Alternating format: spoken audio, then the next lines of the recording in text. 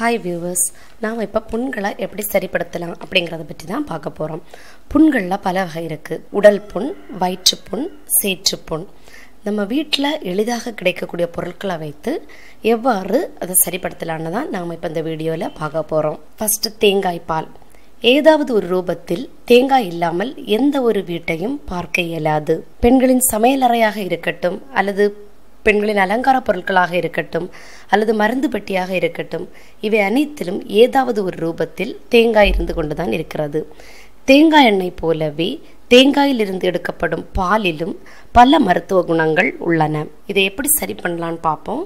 தேங்காய் பாலுடன் தேன் கலந்து குடித்து வர வாய்ப்புண் மற்றும் வயிற்றுப்புண் ஆறும்.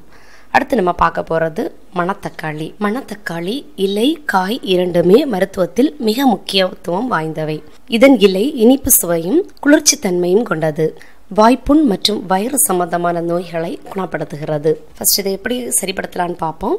மணத்தக்காளி கீரையை அடிக்கடி சாப்பிட்டு வர வாய்ப்புண் மற்றும் வயிற்றுப்புண் குணமாகும். மேலும் மணத்தக்காளியின் பசுமையான இலைகளை தேவையான அளவு நெய்யுடன் சேர்த்து வதக்கி துவையல் செய்து சாதத்துடன் சேர்த்து சாப்பிட்டு வர வாய்ப்புண் மற்றும் வயிற்றுப்புண் குணமடையும். மேலும் மணத்தக்காளியின் பசுமையான 5 இலைகளை மென்று சாற்றை விழுங்கலாம். இதை ஒரு நாளைக்கு 6 முறை செய்ய வயிற்றுப்புண்ணிலிருந்து விடுதலை பெறலாம். அடுத்து நம்ம பார்க்க போறது அகத்திக்கீரை. இதுவும் எளிதாக கிடைக்கக்கூடிய ஒரு கீரை வகையே. அகத்தி என்றாலே முதன்மை, முக்கியத்துவம் என்று பொருள்படும். நமது அகத்தின் தீயை அகற்றுவதால் இது அகத்தி என்று பெயர் பெற்றுள்ளது. அகத்திக்கீரையில் புரதம், கொழுப்பு, தாது உப்புக்கள், நார்ச்சத்து மற்றும் மாவுச்சத்து நிறைந்து காணப்படுகிறது. இதோட மருத்துவ பயன்கள் என்னன்னு பார்த்தோம்னா, இதன் இலை, பூ, பட்டை, வேர் மருந்தாக பயன்படுகின்றன.